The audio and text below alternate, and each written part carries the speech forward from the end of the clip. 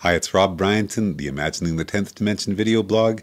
Today's entry is called A Point Within the Omniverse, and Jason's done a nice little video effect for me here. This is me within the Omniverse. Today's entry is dated December 8th, 2008. If you'd like to read along, please go to 10thdimension.com/blog. Last blog entry, we talked about the misinformation some people have spread about this project that says it misuses the word dimensions. We talked about how the extra dimensions that physicists are suggesting our reality comes from are spatial, or some physicists say space-like dimensions. And we talked about the point-line plane postulate, which states a way to imagine any number of spatial dimensions, which is identical to the logic that my original 10th dimension animation uses. This entry is really a continuation, then, of the ideas we were exploring last time. You are a point within the Omniverse. The first three dimensions are space, but space without time. Without a fourth dimension to move through, that space is frozen in a particular state. Saying that adding a dimension adds a new degree of freedom makes perfect sense as we move from the third to the fourth dimension. Without time, as one of the two possible directions in the fourth dimension, we have no freedom to move, no freedom to change from state to state. Now what about the fifth? Kaluza proved, and Einstein agreed, that our reality comes from the fifth dimension.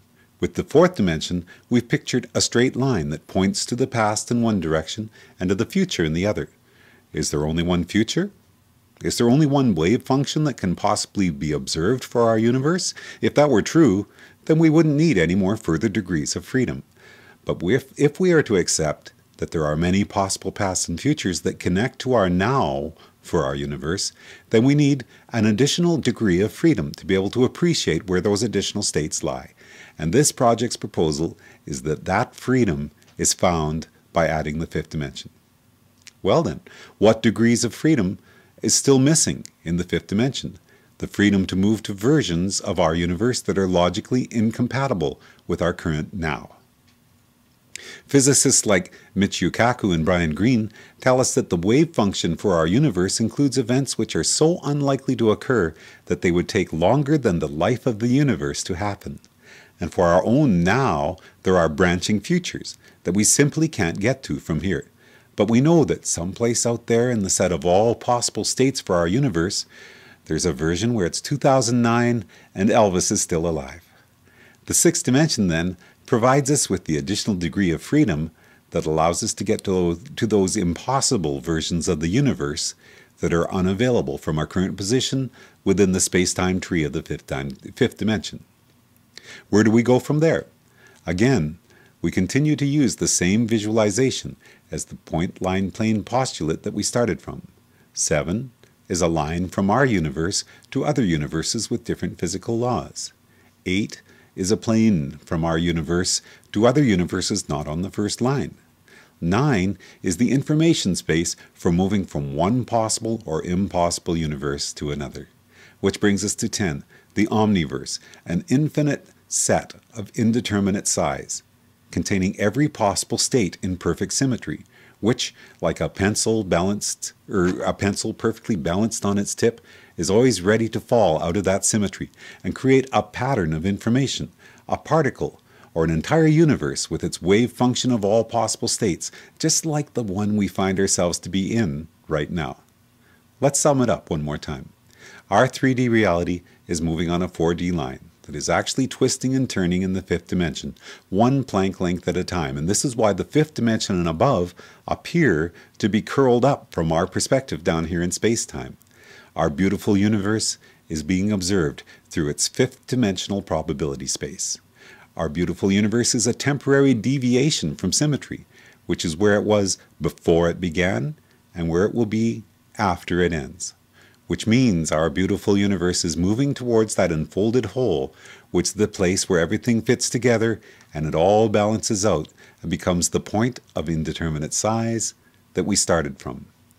And you are a point within the Omniverse, and just like Feynman's single electron, you exist simultaneously within the unfolded symmetry, the zero of timelessness, no size, no dimension, where it all comes from and everything is forever.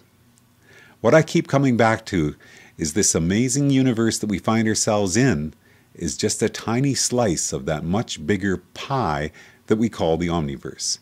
And knowing about the wonderful selection patterns that chose our universe is a cause for wonder and a cause for gratitude. To finish today's entry, here's a song of mine performed by my friend Ron Scott, and it's song 26 of the 26 songs attached to this project. It's called Thankful. My name is Rob Bryanson. Enjoy the journey.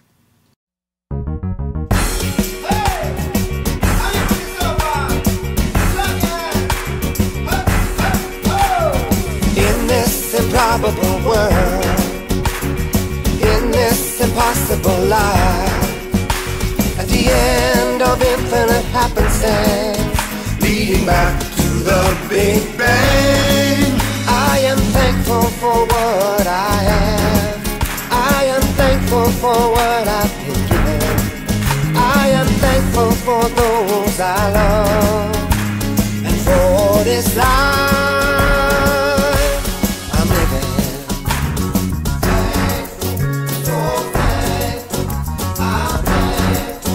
In the multitude of paths that could have ended before now, I'm grateful for the unseen hand which led us here somehow. I am thankful for what I have. I am thankful for what I've been given. I am thankful for those I love, and for this life.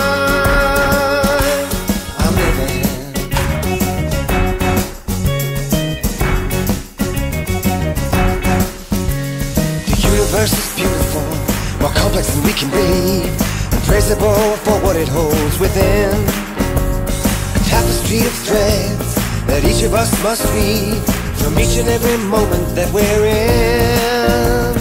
In this improbable world, in this impossible life, at the end of infinite coincidence, leading back to the Big Bang. I am thankful for what I have. I am thankful for what I've been given. I am thankful for those I love.